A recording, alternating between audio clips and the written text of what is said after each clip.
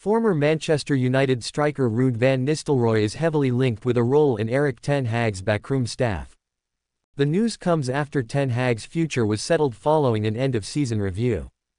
Ineos decided to keep the manager, with Sir Jim Ratcliffe happy to give Ten Hag a chance to improve next season.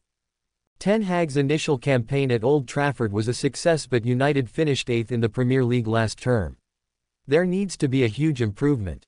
However, it sounds like Ten Hag will have help from another fellow countryman next season as Van Nistelrooy gets lined up for a job as part of the coaching staff.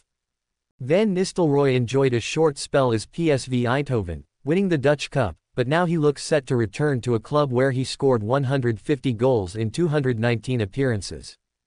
Former United and England defender Rio Ferdinand, who played with Van Nistelrooy, has now shared his verdict on the potential move. Speaking to 5, Ferdinand reflected on the news that Van Nistelrooy could return as a coach. He believes the Dutch goalscorer's knowledge of how to play as a centre-forward is perfect for Rasmus Højlund's development. Ferdinand also joked that he would still use Van Nistelrooy as a player. "Big shout, get him in ASAP," said Ferdinand. "I would play him as well. I would bring him in just to show Højlund how it play.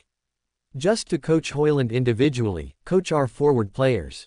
If Ruud van Nistelrooy is on the table to come to this club, you bring him in just for one purpose. I don't care what else he can do, show these men how to score, show these men how to move in the box, show the wide players what a number 9 wants and needs." Alright guys, thanks for watching.